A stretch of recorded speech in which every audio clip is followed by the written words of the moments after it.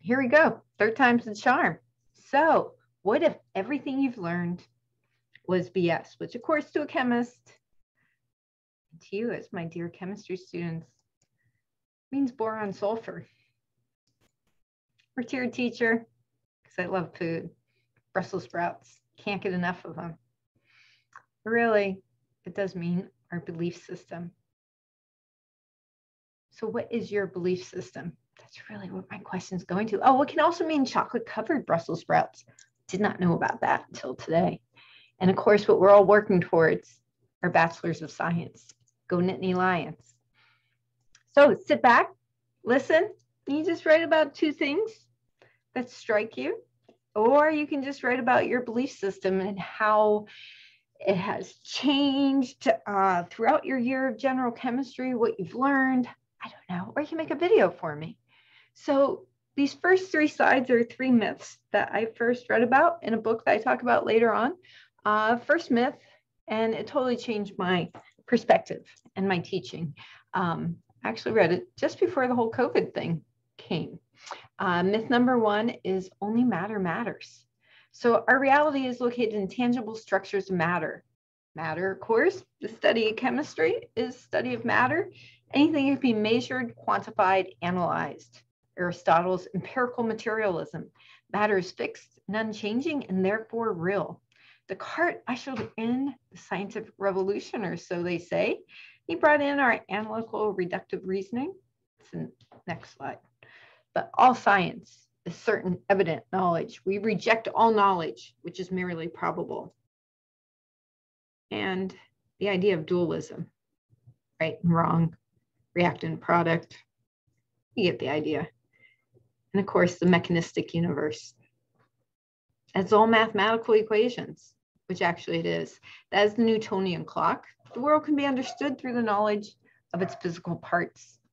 So Newtonian clock, it works. So I wish they'd given that to me for my 25 years at Mount Hood instead of the clock that already doesn't work after 1 month. So the laws of nature, and they talk about that we're in the information age. Not really. We're in the materialistic age. Just look up and see all the Amazon planes that are flying over you, or all the Amazon trucks delivering packages. Fascinating, isn't it? Oh, and if you've never seen, so we have the Newtonian clock. That's the Newtonian man, that you are a sum of your parts. You can be explained in a mechanistic way. We have determinism. So determinism is cause and effect. For every action, there is a reaction. So in chemistry, reactant, product. We can predict and control the outcome of nature. We have a pill for that. Or you have a gene, and your genes determine who you are. Do you believe that? And of course, myth number three, reductionism. That you can be reduced. Sorry, I was too fast on that one. You can be reduced to the sum of your parts.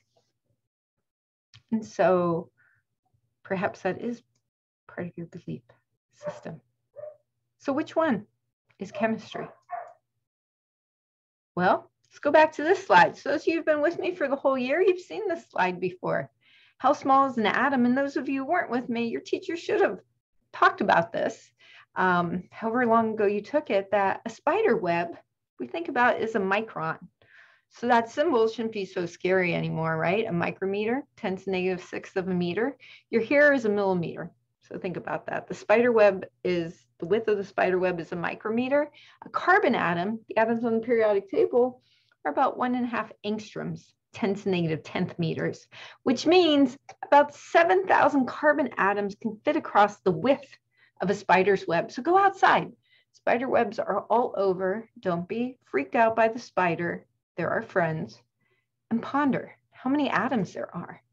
And then ask yourself, wait, am I reducing this beautiful work of art by the spider to 7,000 carbon atoms? Am I determining it? Or am I being materialistic? Oh, we can even go further, because chemistry then makes it into the carbon atoms combined with nitrogens and oxygens and of course hydrogen into a protein that forms a beta sheet and is one of the strongest things out there. And so we're making Kevlar vests out of it. Parachutes. And of course, we have the periodic table. Reductionism, determinism. So is everything reduced to the elements? Is everything determined by what elements you're made up of?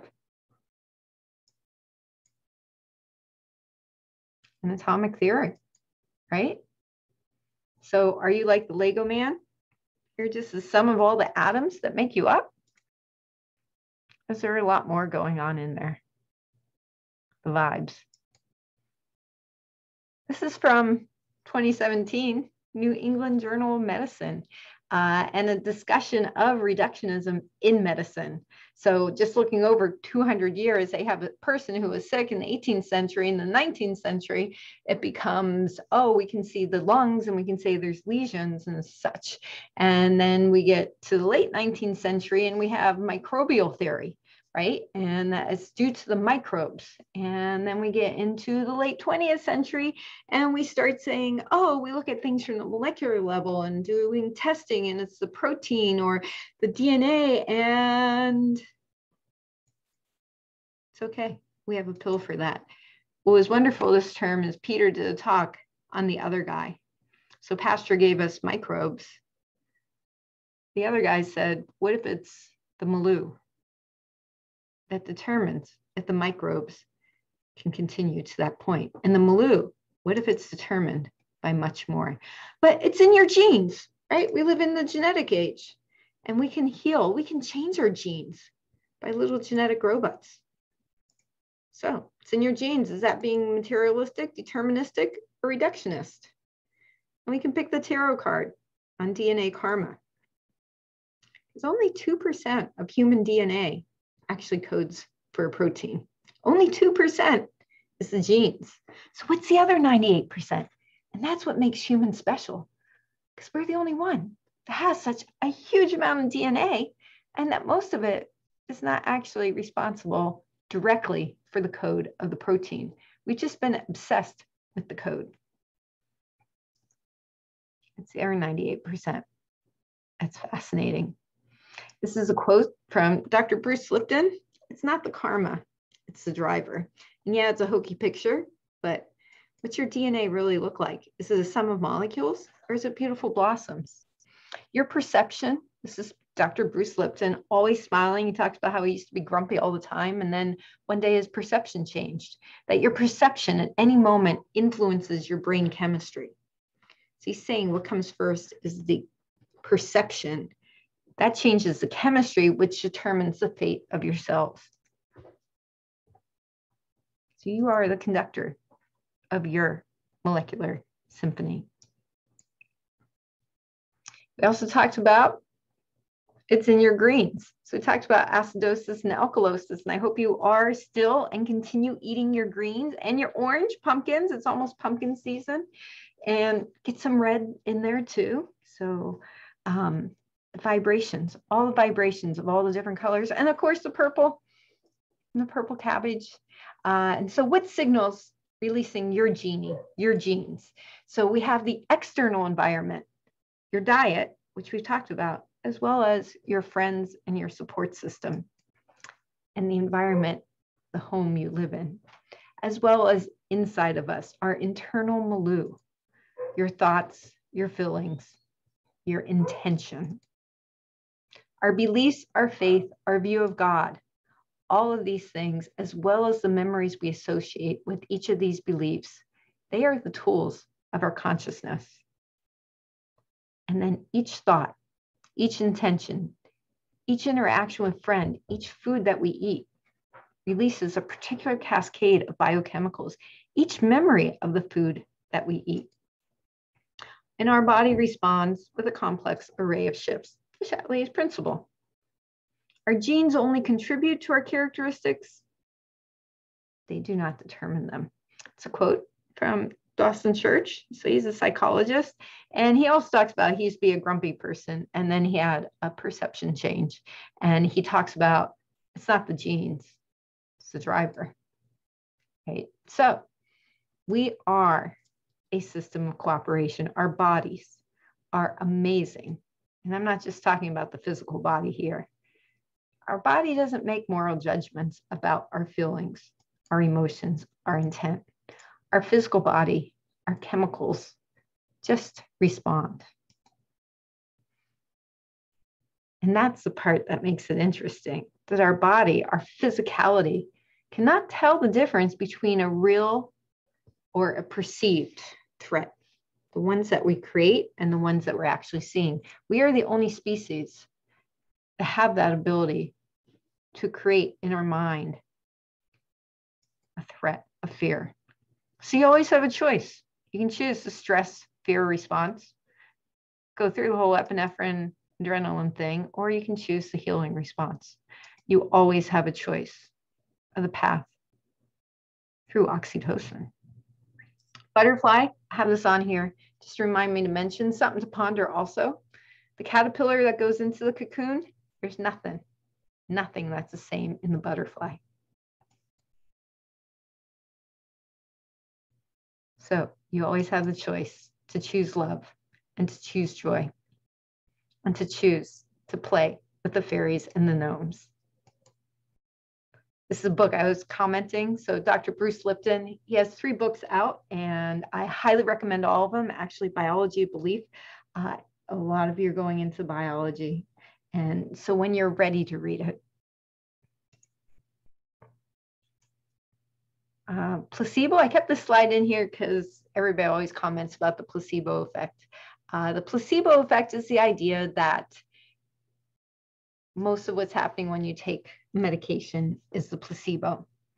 And they have this thing called the file cabinet studies, which never get published, which show that the placebo was just as good, sometimes better. Cough medication, when Joey was a little kid, which all of you are the same age as Joey, they actually removed all cough medicines because they found it's completely, 85% is the placebo effect, that mother giving the child the love with the cough medicine. But the parents freaked out and said, no, it works. So children also respond amazing to homeopathy, as do pets, because it's the intention when you give the homeopathic. There's also, so there's a slide, knee surgery, where they actually put the people under and only half of them actually did the knee surgery. So they put the marking on their leg, but they didn't actually do the incision. And yeah, they got really good results from the placebo effect. There you go, Major. You probably have already had this done before you listen to this. So there's also at the bottom, it talks about the nocebo. And the nocebo is where the doctor or somebody says, this won't work. You're going to die in 2 weeks. Oh my gosh, you have this. And puts the fear in the person. And yeah, my Qigong teacher, so this is 26 years ago, so it was like 35 years ago, she had terminal breast cancer. She was in China, and they don't tell you that there. They apparently are well beyond understanding all of this. And so everybody kept bringing her presents and stuff because the family knew, but you never tell the patient that there's no hope. And she one day was at the clinic. She had no hair left. She's going through chemo and all this stuff. And this guy sitting next to her, smiling and happy and glowing. And she just says to him, what are you doing here? This is a place for sick people. And he took her hand and he said, come with me. And he took her out of there, took her to the park, introduced him to her Qigong teacher. And she learned liver cleansing. And she then, her English was wonderful, was sent to this country. And I was blessed with learning Qigong from her. She's in her 90s now. And yeah, nocebo is fascinating. All right, book. I haven't read this book, but I've read others by Dr. Joe Dispenza. So a couple of you, Tristan and Devin, and all of you, highly recommend any of his books or his website. He has tons of seminars. This is a study I also love, and I keep this in the slideshow. So some of you have heard about this before, and it just is amazing every time. So HeartMath Institute is a real place. It's at Stanford, and this is a study they did on the heart-mind connection. They're actually doing a lot of stuff with intention and sending it at test tubes with DNA. And things that happen there. So really interesting. Some of you would be into looking those up. But anyway, they put monitors on the brain and on the heart, so the EEG and the EKG.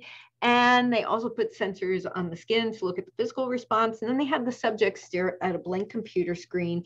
And then an image would appear every few seconds, just appear and disappear.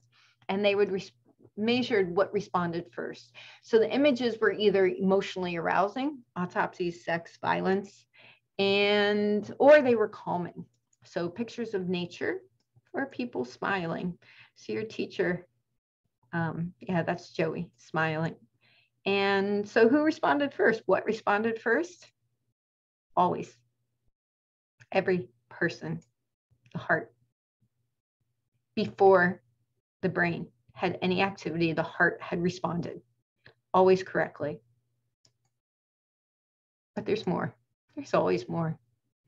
The heart and the brain responded before an image had actually flashed on the screen. So first the heart, then the brain responded, and then the image flashed on the screen. But they actually responded before the random image generator in the computer had generated the image at all.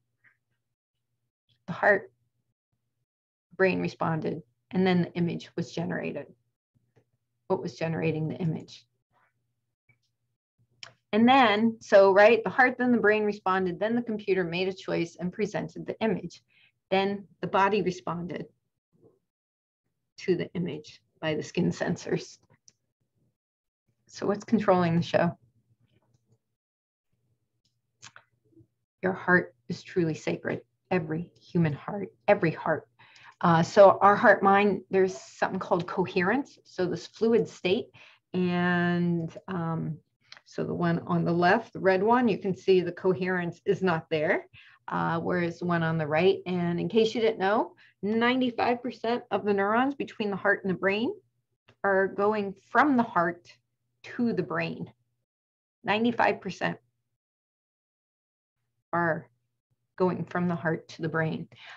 This is a picture that shows what the other one shows. So when you're in a state of frustration, you don't have coherence. When you're in a state of gratitude, appreciation, etc., you have this beautiful rhythm that's happening. But if you notice in the appreciation one, it's not perfect. So there is variability. And what they found is the greater variability there is, the more adaptable the people are to change, the more open their heart is. So we all know people who are stuck in their way.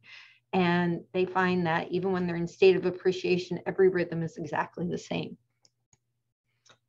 All right, heart intelligence is fast because it's magnetic. So it's the whole thing with the chakra system. There's no ego, it's just love. There's no frustration, it's just love. Yeah, it's a hotline to our subconscious. It's our intuition. The connection between mother and child. Mom knows something's up before the child even starts crying and is in there. And so from love springs energy, and from energy springs matter, and thus all things are possible. So I ask you, are we just molecular chemical factories, which is what our books are about, limited to cause and effect chemical interactions? Because we have a pill for that and a vaccine. Or are we something much more? Which is why chemistry is fun, because we get to just touch on the quantum. And so matter, right? Back to where we started, back in 221 or 151, for a couple of you who've been with me all along, that electrons, matter, are moving around the nucleus, which is matter, and that it's pretty much empty space in there, 99.9999999%. Those who were with me before, you remember me writing all the nines. Or is it the quantum atom? Is it a pulsation, a field of potential pulsing? Our belief, our intention. Greg Braden, another person I highly recommend. He has tons of stuff on YouTube. Yeah, a simplistic model, but you get the idea. So chemists still believe in materialism and the material interactions. Anyway, go out, look at the stars, and we see them all as separate stars because that's what the Hubble telescope showed us. And so ask yourself, are you comfortable with that? We like discrete particles. We like ions, atoms, and molecules, oh my. We like to be able to do the math and come to an answer.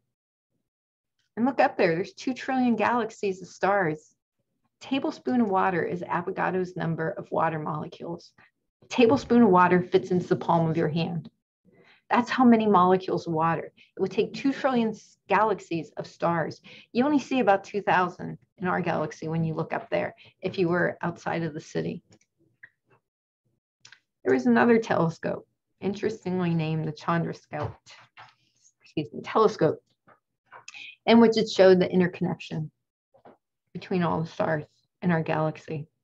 While we're in our class, we are all also energetically connected. We're all watching this at the same time. Ponder that one. And so back to DNA, because that's actually my background. And so that code, ACGT, is it a code or is it a symphony?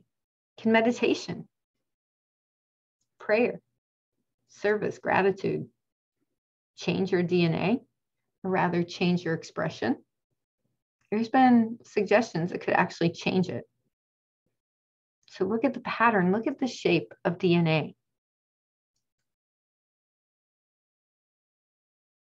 And remember, the biggest change of all, when they looked at the telomeres, epigenetic change, is service. So the study on depression, people in China were the ones who got better because they served others.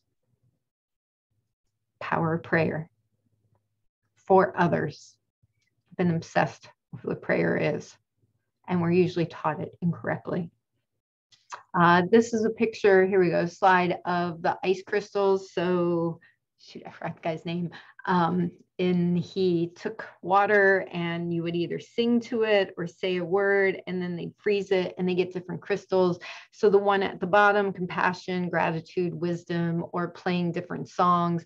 And the top right, you can see they couldn't even make a crystal if they did certain words.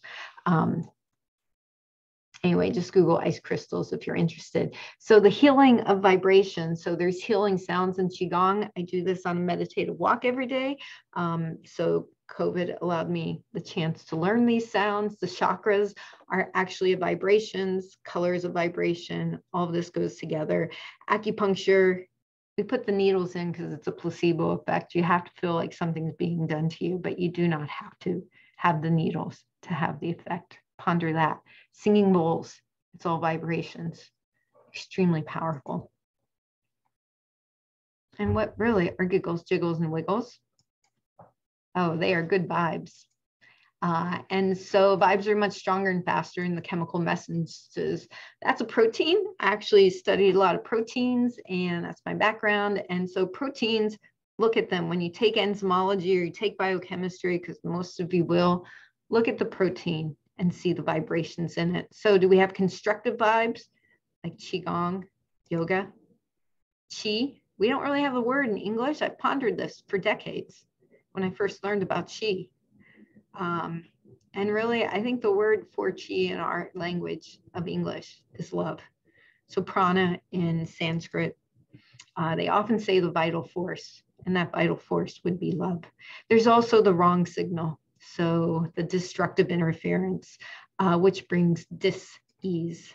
And so it could be a trauma, it could be a toxic food, it could be toxic thoughts, would all cause destructive interference. The protein can't fold. So optimize your cells, optimize your life, optimize your quantum potential. You are a physical being, but you're also an energetic being on top of that. So I didn't take a picture of me trying to dance, but my electrons are always dancing in full color, full spectrum with my awareness. So I'll ask you as we bring this to a close, are you comfortable with discrete particles to explain your existence? The cations and the anions, the red and blue oxes that we just have been talking about, receptors, right? Ions, metals, and molecules, oh my, that bind to receptors and the proteins change. And that's what it's about.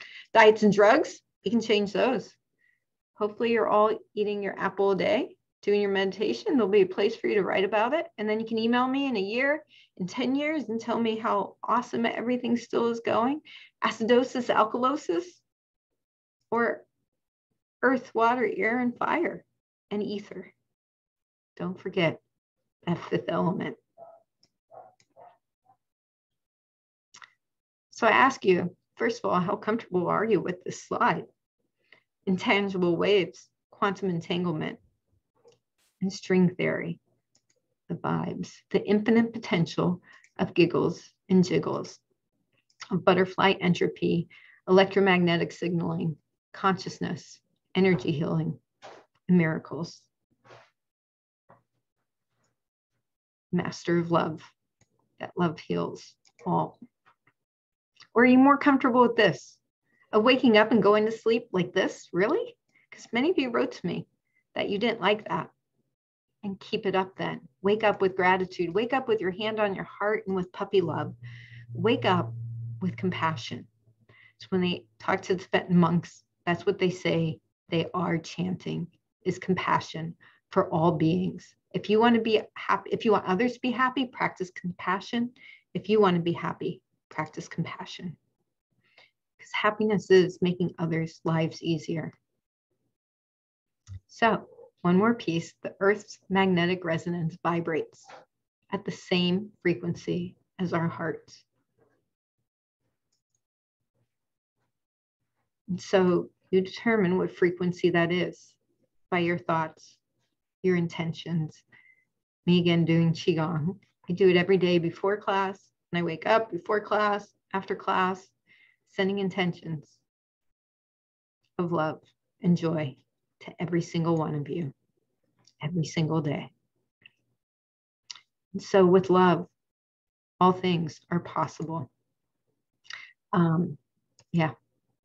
And so that's me as the dragonfly. There's the blue ox behind. So I ask again, just write down about your boron sulfur. What are 2 things in the video that struck you? Or just talk to me about your belief system and how it may have grown or changed in the past year in your chemistry class.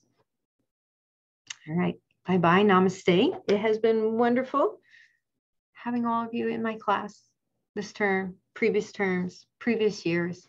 I hope to see you all again soon. Namaste.